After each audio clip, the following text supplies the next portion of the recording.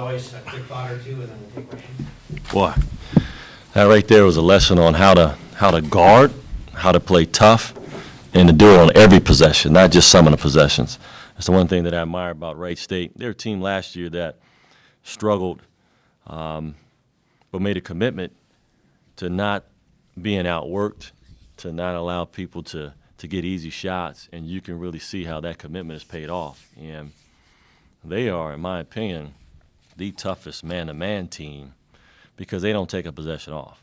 And they play the game simply. Boy, they touch the post, it comes back out.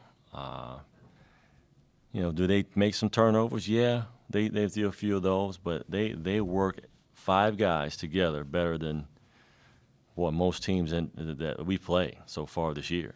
And it caused a lot of problems for us. The driving lines that we have normally were not there.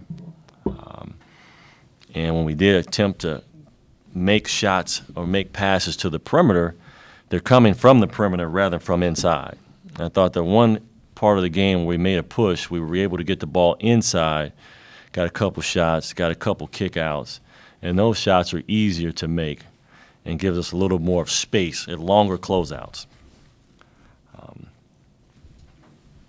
As a result of their tough defense and their 5-men guarding the ball, just made it a tough night for us. That one just kind of had a disjointed feeling from the start, didn't it, tonight? Well, it's what you expect from Wright State. They're just not going to allow you to play a certain way, and their rotations are clean. And like I said, they're consistent, and we knew it coming in, and we got it. There's some chances there in that first half where we were able to keep it there, but obviously without being able to finish from the free throw line and to get the ball inside, it's tough to sustain that. And they did a much better job of scoring in paint that way than we did. You had balance tonight. I think 9 different guys scored. Right. You weren't able to get a game like you got from Harzma the other night. This was one of the nights where you really needed that, eh?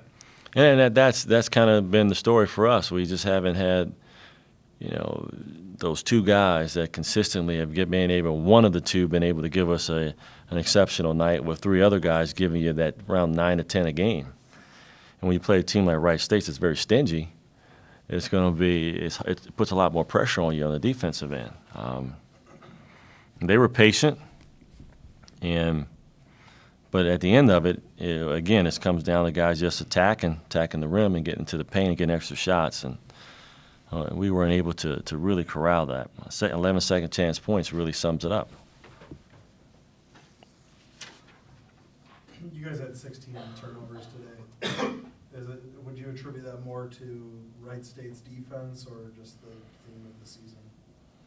Got a little sloppy in the beginning of the game there, so I don't know if that was great defense on both parts. I mean, I thought the ball was flying around the gym on both parts. I just think, you quick turnaround, guys come in, and sometimes guys just get a little sloppy. That's when I watched Wright State, some of the turnovers they had, and I look at some of the turnovers we had, pretty similar. But then some of the others were, again, a couple offensive fouls. Those are turnovers. I mean, when Demetrius Harris fouls out, or when he's fouling in the post, those are turnovers. So a lot of some of the turnovers weren't by passing the ball; they were personal foul turnovers. James Harzma, Demetrius Harris. You take away some of those, that brings it back. That brings that number down. But 16 turnovers is too high. We've been struggling with that this season. We've always been a team around 12 turnovers, and we're higher than that this year. So partly because we can't really just get the ball inside and play like we really want to play inside out. So it's a lot of perimeter attacking, which then creates the balls in our perimeter in the hands of our guys a lot. With a lack of subs, you're gonna have some sloppy play, and we seem to have that in the second half. Did you like the effort overall? I saw guys trying, but I guess the effort hasn't.